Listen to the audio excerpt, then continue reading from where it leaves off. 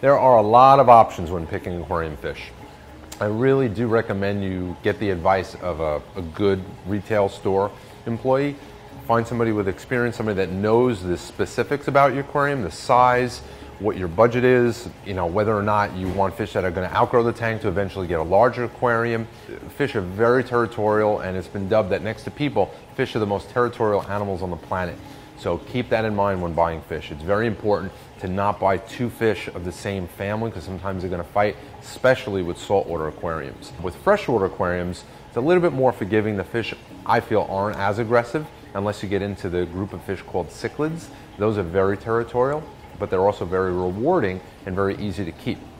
So to pick your fish, one of the main things is size. A lot of fish are not suitable for most aquariums simply because they just get too big.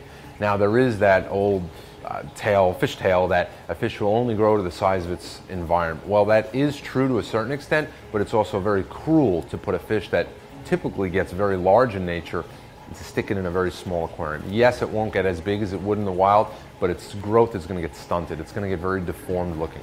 So pick fish that will match the size of your aquarium, and remember that fish are going to grow. The basic rule of thumb is 1 inch of fish for every 5 gallons of freshwater and 1 inch of fish for every 10 gallons of saltwater. But factor in the growth rates. You probably will lose a couple of fish here and there. It is normal.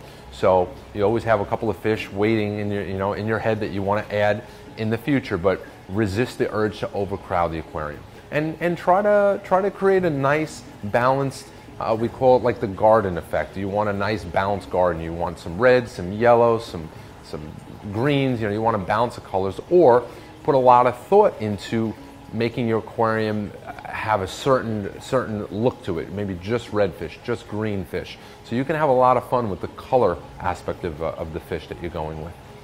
But one of the main things is size. The two main things is size and aggression. But there are so many options when it comes to picking fish that for this, I really do recommend you don't buy the fish just on a whim or impulse or online late at night. Get the advice of a retail store owner, or call or email if you're buying them online. A lot of the reputable companies online will be able to answer your emails or even take a phone call and give you advice as though it's like a normal fish store.